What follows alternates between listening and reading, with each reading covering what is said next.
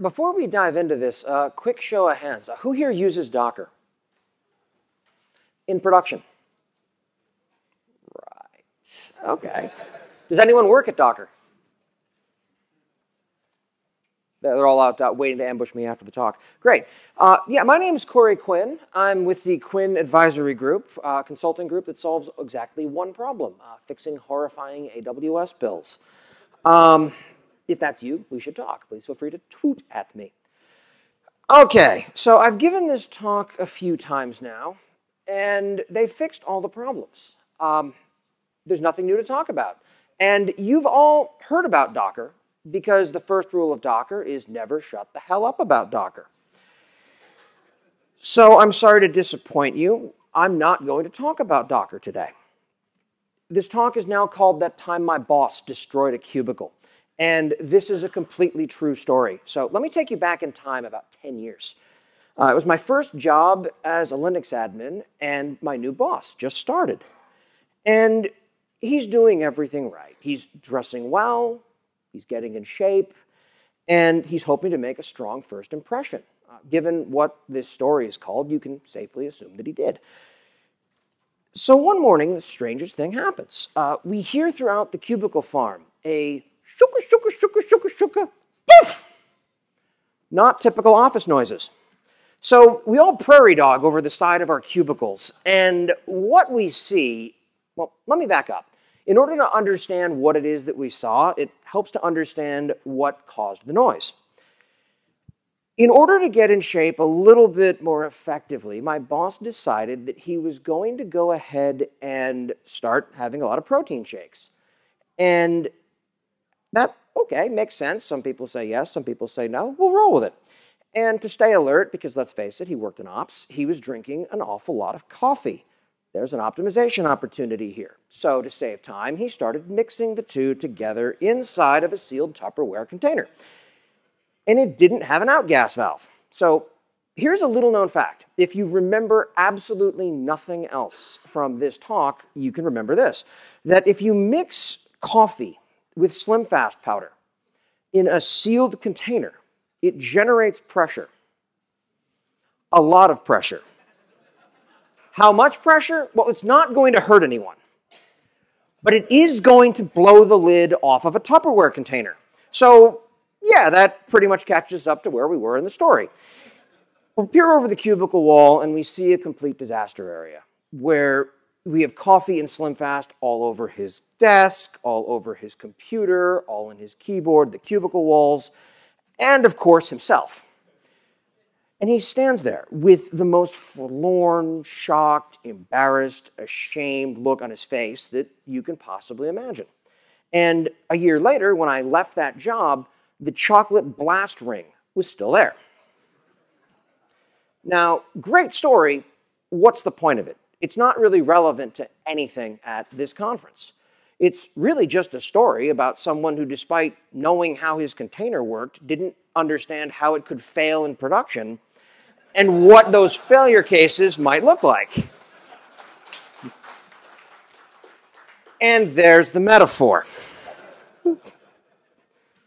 So let's get back to the Docker talk. One thing that I do want to point out that sometimes doesn't get fully appreciated is that the purpose of this talk is not to tear down a promising new technology. It's to discuss some of the failure cases you can run into as you get it into production. Every technology needs skeptics. As a disclaimer, I've used Docker myself before in production. I've given another talk this year, and I used Docker to give a number of demos in it. This talk doesn't have any demos because I couldn't find a Tupperware container. So why is Docker in production a challenge? Before we get to the terrible aspects of it, let's just catch a few people up on what Docker is in case you've been asleep at a cave for 3 years. It's a relatively new container technology that Fortune 100 companies are going nuts over like 19-year-old college students on spring break. Why? Well, terrific question. I'm glad I asked. It's because Docker is not only the best container technology out there, it is also the first ever operating system level container system. This has never been done before. Well, except for LXC, which has been in the Linux kernel for over a decade. But Docker does leverage this. Or Solaris zones, which are about the same age. Docker didn't used to leverage these. I made fun of this in the first version of this talk. Someone released a patch. Docker can work with Solaris zones now. I don't know who's trolling who anymore.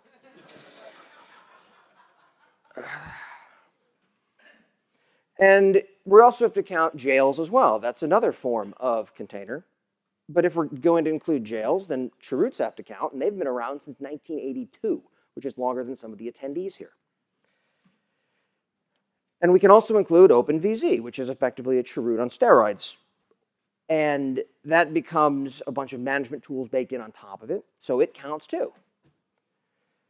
Go far back in time far enough, you talk about logical partitions on mainframes, where you start segmenting things, which was an early form of, that's right, virtualization.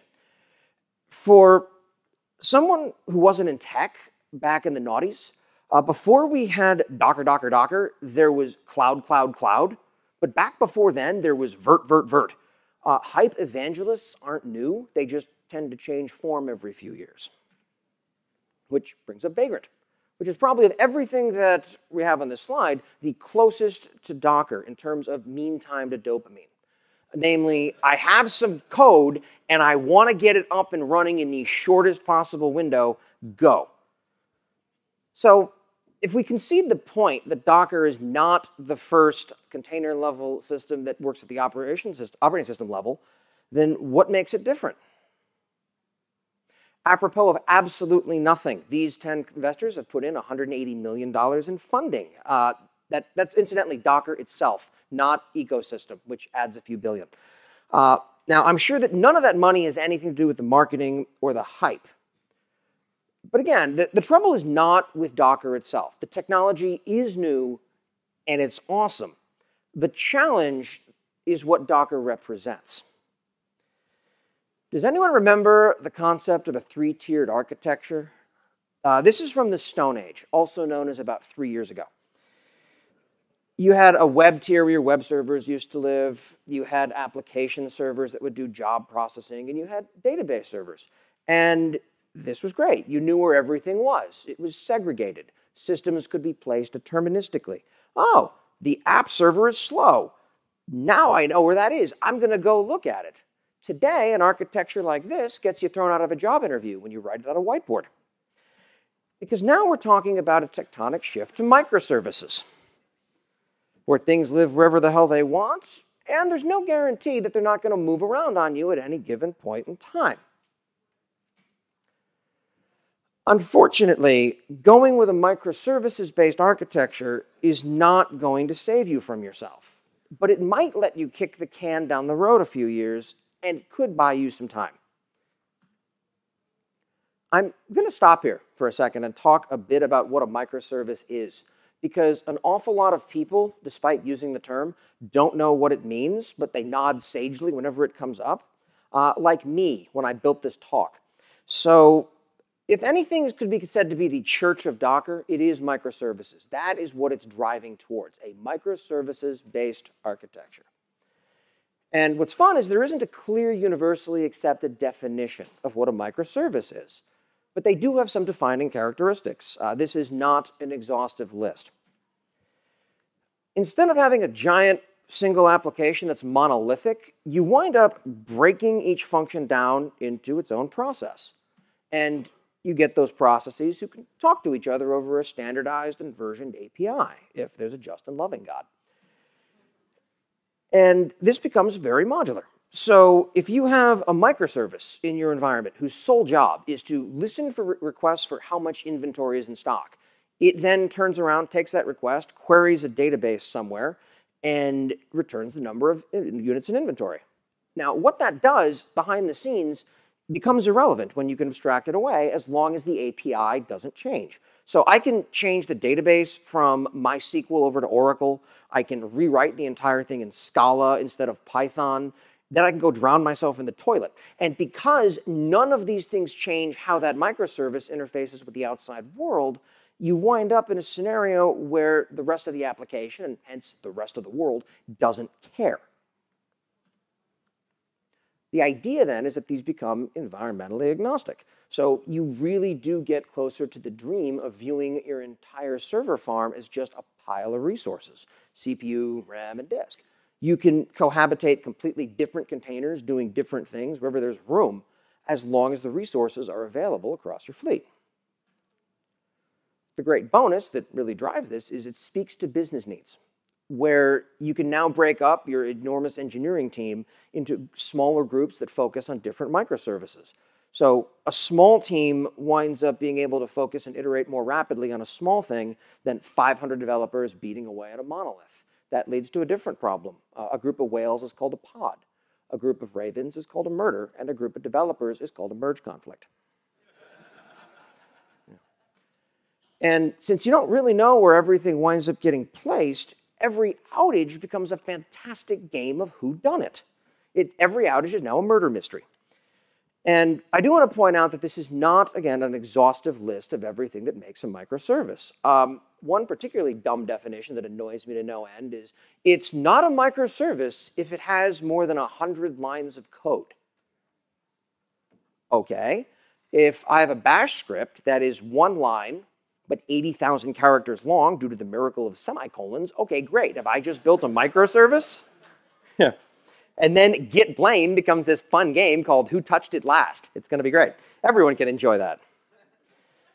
And the last benefit of microservices is that your architecture diagram now looks like this piece of crap, which is much more impressive than a monolith when you've got an audience, be it at a job interview or at a conference. It's complex, and it's interesting, and it gets deeper. Strapping something like that into your servers as they stand today doesn't quite work. These architectures tend to assume certain things about your environment, that you can change aspects about it with API calls. So you run something underneath it all, like OpenStack, which runs on complexity, or AWS, which runs on money. This is an official OpenStack architecture diagram.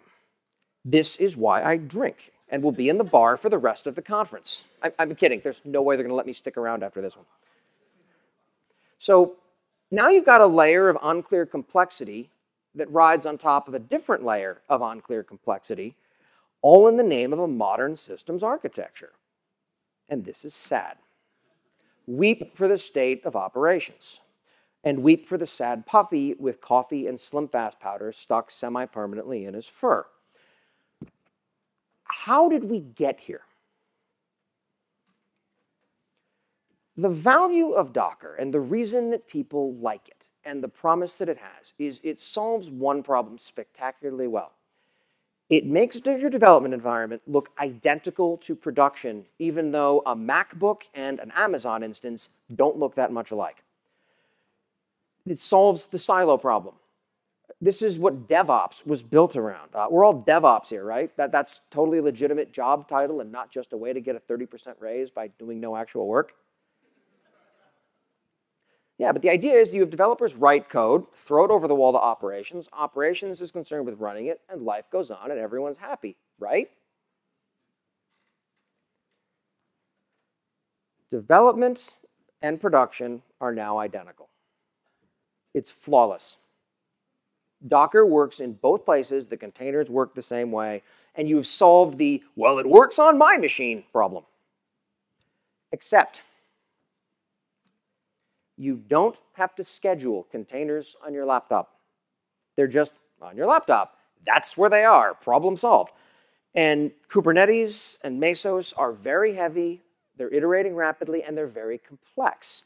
They're the next frontier of the microservices revolution.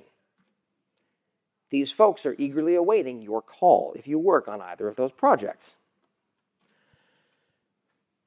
And on top of that, you wind up with the other problem of networking. Okay, I need to be able to performantly have data travel between a wide variety of containers, and you don't see a lot of people talking about the intricacies of Docker networking. Specifically because, for the same reasons, you don't see people talking a lot about how sausage is made in a slaughterhouse. We're working on it is really where that tends to be left off, and it is getting better, but it's still slow. It still has edge case failures, and once you get into the weeds, it is terrifyingly complex. but it still just works on my laptop. Let's make it worse. In most traditional environments, you don't do migrations just with a knife switch cutover when you release a new version where everything winds up getting upgraded simultaneously. You phase things in and out in most environments at scale. You ideally instrument the heck out of a few instances, put them up there, and watch traffic on them so you can roll it back if you need to. This is known as canary analysis that a lot of shops do. And this is terrific right up until you get to the point where your latest deploy now requires a schema change or something like that, but you can't just phase in and out. So you now have a problem, which is solvable. And all of us at scale have already solved this problem in some way. But the problem now is if you completely change over to a new architecture, you get to resolve that entire problem again from scratch. And you're throwing away significant work and investment in your existing environment. Your old release process just became obsoleted, and you're back to the drawing board. And your problem, if you work in production operations, are just beginning.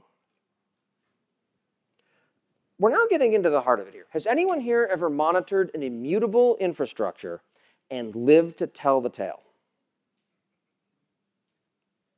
The tumbleweed. Okay, one person there, sort of. Okay, good. Awesome. We should talk. Instrumenting anything in a container-based environment that is actually immutable is fun. Let's say that a system stops working, or God forbid, is slow. How do you get meaningful metrics and troubleshooting data out of it or solve a weird intermittent issue in a world where by the time that you're alerted to the problem, that container where it's happening no longer exists?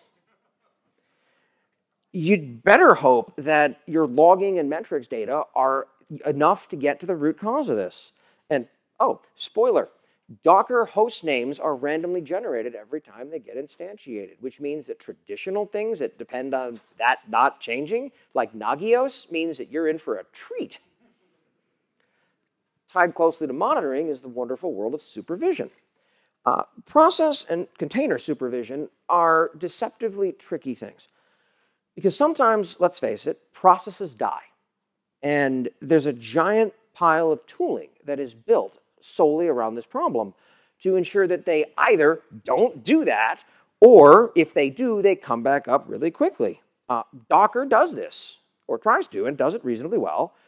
And so does systemd, and supervisor-d, and upstart, and 16 other sets of tooling that are all trying to stand in the same place in the world. And that's part of the problem.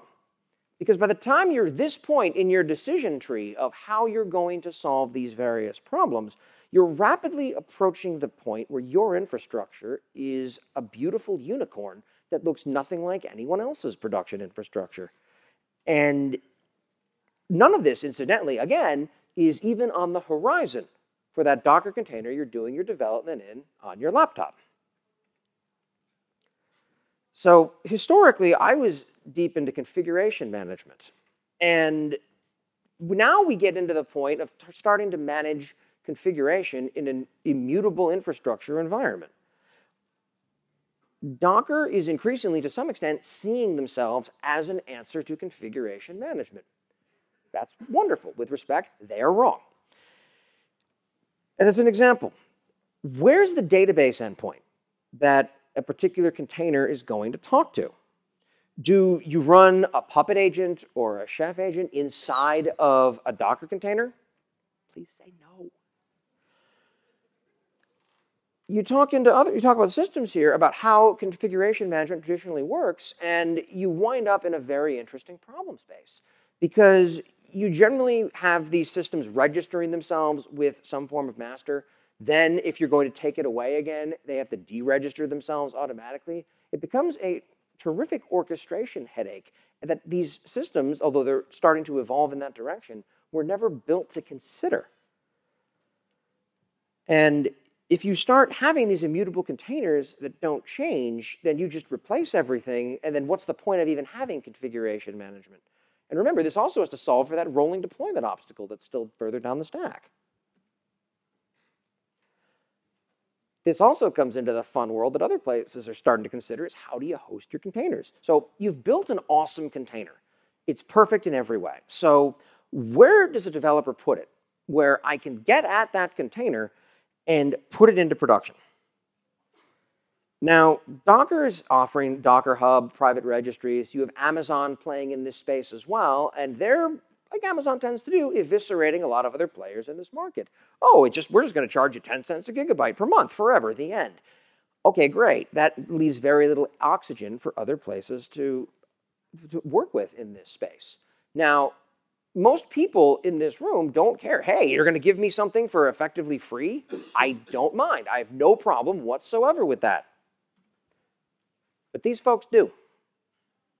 So once again, it's not clear what the path forward is for a revenue model in that context. There has to be another answer somewhere. But this is a technical talk, not a business talk. So we're almost out of room on the slide, which hopefully means the horror story is about to end. But this does turn into a code quality question. What is the provenance of my container? If another group or development organization, or even another company, hands me a Docker container to run in production, it's very, very hard today for me to audit that container intelligently. And I'm not just talking about security audits. I'm talking about how was this built? What lives inside of this container?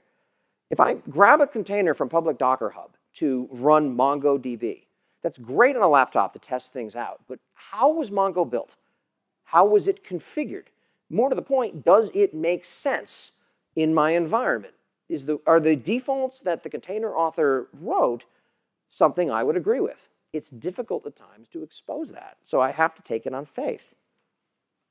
There are a number of talks here and at other conferences on the proper way to build containers. And thankfully, a very clear consensus has emerged on the right way to do it. All of the other talks on how to build containers are wrong. All I have to go on at this point is that my developer says, it's fine, shut up, take it, run it. It's probably fine.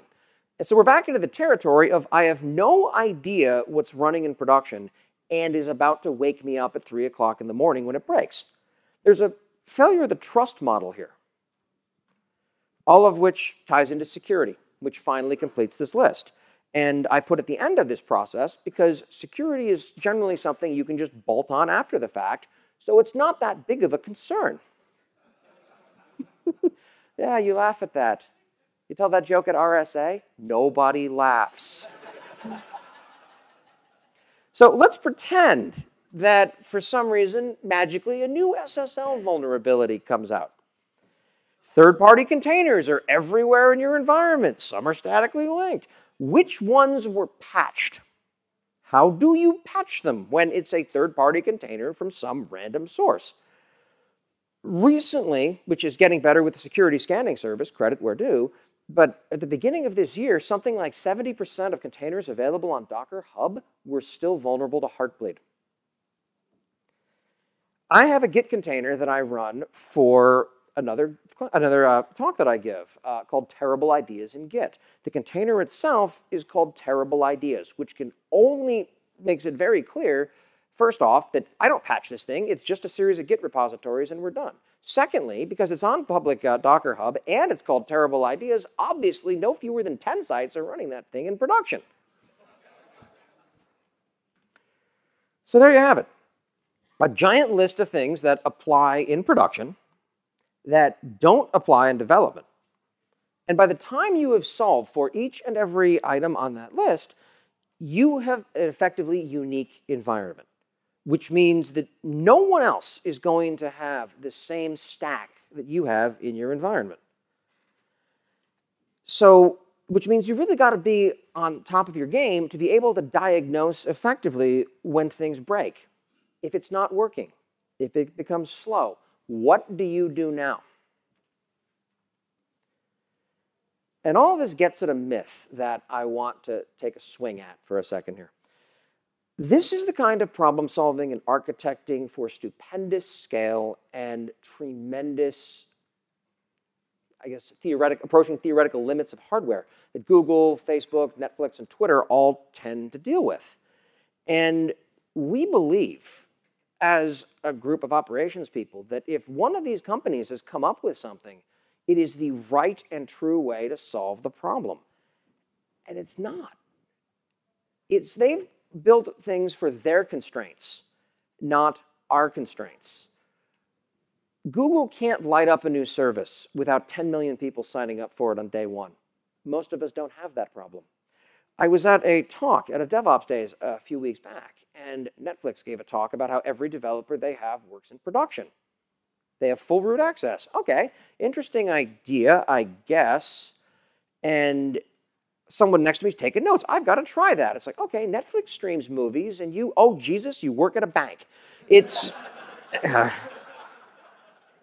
There's a different level of constraint for different companies. Not all of these things apply to you. Back when Netflix wrote a tremendous amount of tooling around AWS's environment back in 2008 or so, they did it because Amazon's tooling was terrible. This is not the case 8 years later. It's not as terrible. It's kind of good. So if you're not trying to spin up enormous tens or hundreds of thousands of instances, you don't need to be able to do that to launch your crappy Twitter for Pets equivalent. And here at the end, we really get to the idea of why Docker is relevant to me, who specializes historically in configuration management. It's a spectrum. It's not a binary. On one end of it, you have configuration managed everything. And on the other, you have immutable infrastructure. Virtually no shops are at either end of that spectrum. It winds up being a very broad range. Is the world moving towards immutable today? Absolutely. I don't think that anyone's going to seriously dispute that. But does this mean that configuration management is dying? I don't buy it. After everything that we've shown today, where with the caveats around running Docker in production, does anyone delude themselves into thinking that doing a forklift upgrade of their existing monolith into a microservices architecture is simple or straightforward? The categoric example of this that did a terrific job of it was Intuit did this for TurboTax Online, which is awesome and throws off billions of dollars in revenue a year. That buys you a lot of talent, a lot of time, and a lot of flexibility to solve very specific, very unique problems. Most of us don't have that luxury. I wish I had that problem. One of the more interesting things here, talking to people at LISA and other conferences, is the idea of the hallway track, where people talk about what they're doing and how they've done it. Interesting projects, great successes they've had. But you know what you don't hear a lot of? A story that goes like this. Well, here's this problem I have, and here's how I attempted to solve it, and oh, wow, did that blow up in my face. It was terrible. 3 people got fired. The only reason it wasn't 4 is because I blamed Ted, who's useless. Whew! No one tells those stories, and those conference talks don't get accepted nearly as often. They talk about their successes. They want to say, and that's why we're awesome, P.S., come work here. And the Docker still has it's promising, but it has serious challenges. And there are assumptions baked into virtually every piece of software in your environment that we're not accounting for the idea of a stateless environment. Perfect example of this, RabbitMQ. Let's say you spin up a Docker container. You want to run RabbitMQ in it. Terrific. You mount a storage volume so it can persist its data to disk. Awesome. You stop the container. You start a new one that mounts that data volume, and your data is freaking gone. What happened? Well, it turns out that RabbitMQ makes a very simple assumption as it starts. By default, it's going to persist to disk in a way that is reflective of the name of the host. You spin up a new container, the container's identification changes, it doesn't see its existing data.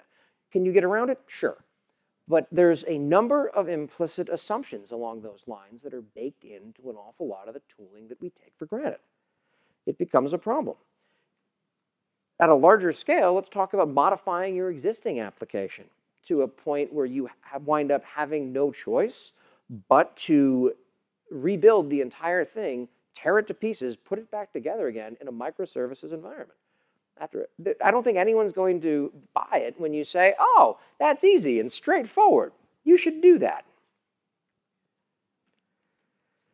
I want to give a few points for shout-outs here. The first version of this talk, I wasn't able to track this down. There was a great tweet that talked about the Docker cliff. It was hard to find because this wasn't the version that I saw originally.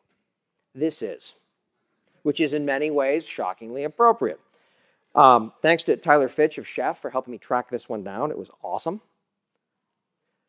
And I also want to thank Mike Julian, whose book is coming out in the next year. He convinced me that my exploding container story would make a terrific talk. It was a great story, but he wasn't convinced that it could be turned into a talk. Yeah. His book's coming out soon. It explains monitoring in a way that I can understand it, which really tends to help. You should definitely check it out. And lastly, I want to thank all of you for showing up and listening to me talk, despite the fact there are actually good talks going on in other tracks. Thanks for coming. I hope you've enjoyed it. If you have any questions, I'm thrilled to answer them. You can also tweet at me or accost me in the parking lot after the conference with the Docker employees. So, questions, concerns, what can I answer? Knock yourself out. Oh, thanks.